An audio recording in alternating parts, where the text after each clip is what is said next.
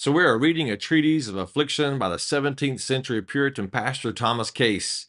And this is some good stuff right here. One of the hardest things that I've ever done as far as academic things are concerned is learning how to read Greek. Now, whenever I got my first semester of Greek, I learned real quickly that I'm going to have some struggles right here because I was pastoring a church, just started pastoring a new church, have family, children, grandchildren, all these other things I got to do. And like, I was having a hard time keeping up. Then I realized I'm going to get up at 5 o'clock every morning, dedicate 5 a.m. to 8 a.m., 3 hours Monday through Friday every week just to study Greek. And that's what I did for that semester and for the next semester. So for a whole year of school, I guess you could say, I did that every morning, 5 days a week, 3 hours studying Greek. Totally transformed my understanding of the scriptures. Now, in reading the scriptures, it has taken me to a deeper level of the scriptures. Teaching, preaching, understanding, comprehension, well worth the discipline I put into it. Thomas Case is trying to help us understand that also right here, a deeper meaning of affliction and deliverance. God brings us into a deeper understanding, our relationship with Him, spiritual matters, eternity, all these things whenever we learn what we need to learn from affliction. 1 Corinthians chapter 11, verse 32 says, when we are judged by the Lord, we are disciplined so that we may not be condemned with the world. That's good. Number 3, deliverance from trouble alone isn't enough to prove or make someone happy. It's not said, blessed is the one you discipline, Lord, and deliver from trouble, but blessed is the one you discipline and teach. Someone might be freed from affliction, but miss the blessing. Some bread may be cursed. Genesis chapter 3, verse 16. A person might leave prison and their blessing behind. A fever might end while hell prepares for the sinner. Be thankful for deliverance, but don't be content with it alone. The best prayers in trouble aren't those answered by deliverance, but those answered by instruction. Jesus prayed with tears to be saved from death and was heard because of his reverence. Hebrews chapter 5, verse 7. He wasn't saved from death, but glorified God's name. John chapter 12, verse 27, 28. He thanked God for counsel. I will bless the Lord who counsels me. Psalm 16:7. The best prayer outcomes work for our good, not just our will. Even devils get the request answered literally, but not God's Son. After praying, leave the answer to God. That is an important principle for us to grasp. Think about that like Jesus wasn't saved from the cross, but he glorified God through that. So just the answer to prayer, getting deliverance, is not the end goal right there, but it is learning and growing from the discipline. Verse 4, learn to judge your afflictions and deliverances. This serves as an examination. If you can say, God taught you through correction, you are blessed. Review the lessons presented earlier and compare them to your heart. If you can say, you learned inwardly, convincingly, experientially, powerfully, sweetly, and enduringly, you are blessed. Bless the Lord for his counsel. Psalm 16:7, and say, I know, Lord, I know that your judgments are right, and you have afflicted me in faithfulness. That's Psalms 119:75. Did you realize the Bible talked about affliction so much? If you're saying no, then I'm right there with you, my friend. I didn't either. But if no one interprets affliction, if there's no divine message in correction, if the rod is silent, it is feared that the stroke isn't God's children. It's sad when affliction leaves people unchanged.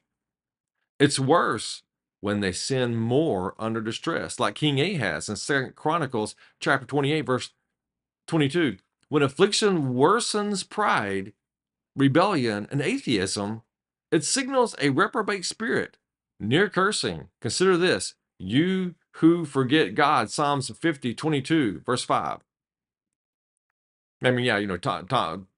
Thomas Case is making a great point right here, is that we're in danger. We're in a dangerous spot whenever sin is causing more rebellion in our heart, pushing us away from God rather than drawing us near to God.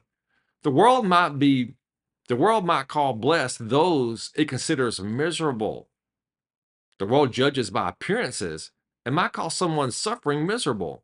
But divine teaching in the spirit makes one blessed.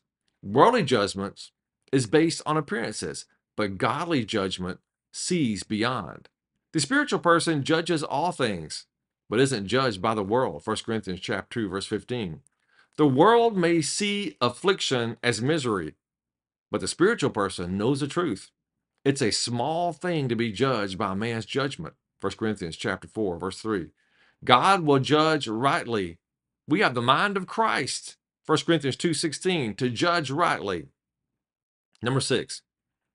If chastisements with instruction is a blessing, admire God's wisdom, power, and goodness. He can bring good from suffering, like extracting gold from clay. Affliction can drive out sin, making us better. God's severe dealings are meant for our good. The Lord's disciplines. The Lord disciplines the one who loves. He loves. Hebrews chapter 12, verse 6. God would rather fetch blood than lose his soul. We are disciplined so that we cannot be condemned with the world. 1 Corinthians 11:32.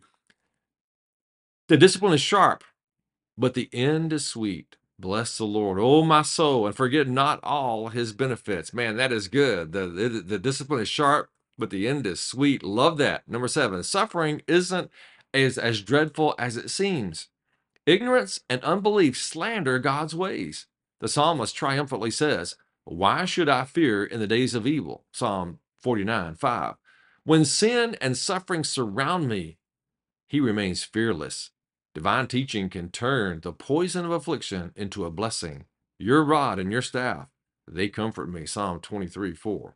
God's children should consider the benefits of affliction, the peaceable fruits of righteousness that keeps them from despair.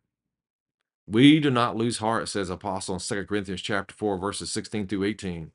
Not looking at visible sufferings, but the invisible benefits. This helps endure tribulation with hope. Number 8, God keeps some under the rod for long. Sometimes the rod lies on the righteous for months or years.